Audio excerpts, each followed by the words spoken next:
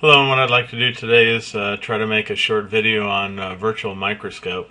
As you can see, I got to Google, started typing in virtual microscope. It's already come in. This is the one I'm going to try to use. And if you actually do click this, you'll open up and it'll look like this. You can see we can actually do a letter E, we can do an onion root for a plant slide, and we can do a bacterial capsule for a bacterial slide, a prokaryotic cell, and we can do an animal cell. When I started teaching biology, I could actually have the kids do their own cheek smear, but lawyers have pretty much done the end of that. Okay, this is a dissecting scope, a binocular scope, and you can see we can adjust the we can't adjust it to this particular view. We can switch views. This is looking at the outside of the scope to set it up, and then this is actually looking through the binocular part, but we'll take a look at it on time. So there is a checklist. You can see I'm already set up at 4 power. That's the lowest power. It sees the most on the slide, allows you to scan it. Go down here and turn the light on. Set the rheostat for 10. Then we can pick the slide you want. The reason they pick an E is it actually shows that your image, when you look through a microscope, is backward or inverted and backward. So I'm going to go ahead and just pick a letter E. Next thing it says we have to center it. So I'm going to move it this way and that way because nothing worked. On the outside of the scope, things move exactly the way they're supposed to, but once we look inside, it inverts the image. And then start the stage up at the top. And then we get to check or switch our views. Now you can see there's an image. Each of these scopes actually makes an image, and what we want to do is we want to put them on top of each other. So I'm going to move it out, and you can see you can change it quite a ways, but I'm going to move it so that it actually looks like it's okay. Adjusting oculars, I got a green check. Coarse focus. Now remember, I moved it all the way up, so I'm going to move it down. And did you see the E? There's only one aspect for showing you the E at that point. And then it says fine adjustment. I'm going to assume it goes down, and you can see it got darker and then lighter.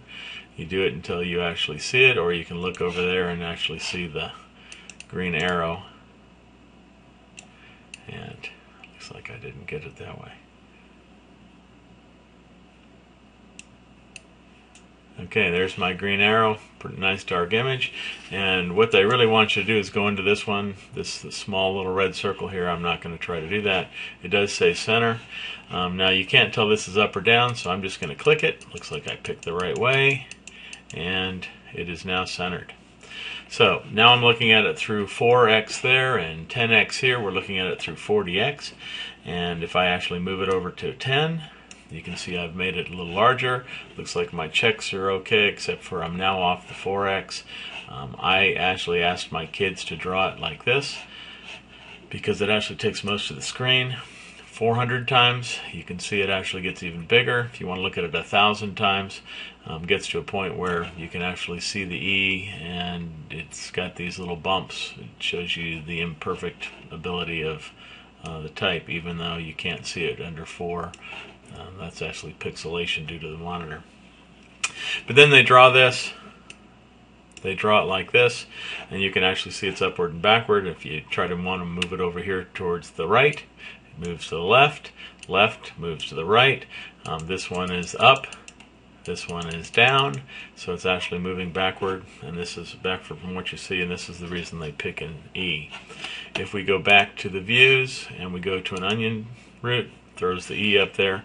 Looks like it's pretty well centered, but I'm going to move it down a little bit, and then I'm going to move it over here. Okay, it says move it back to 4. Move the stage all the way up. Then switch my views. Ocular still set. Coarse focus. Remember, it's all the way up. I'm going to go down. There it was. And then fine focus. Move it back up, and did I miss it, or did I have it? There's fine focus. Center the image, and remember, up is down, and right is left. Okay, now I'm centered. Looks like a bunch of dots. So let's just see what happens when I go to 10. Looks like my check is good. Now you can start seeing some of the brick shaped for plant cells. Go to 400. Now I have to adjust my iris, the diaphragm, because I'm getting too much light through it. So I dial it down to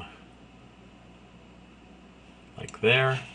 Nice, beautiful images. You can see it's actually, some of these are going through going through mitosis, where you can start seeing the nucleus when it's actually going through interphase, doing what this onion root tip is supposed to be doing. The nucleus is nice and dark when it's getting ready for mitosis, so you start seeing some granation in it.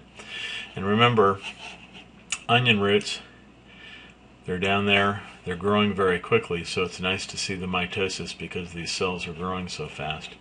But we're now trying to draw these, and there's 1,000 times, and again we would want to adjust the iris, and we would want to adjust the fine focus.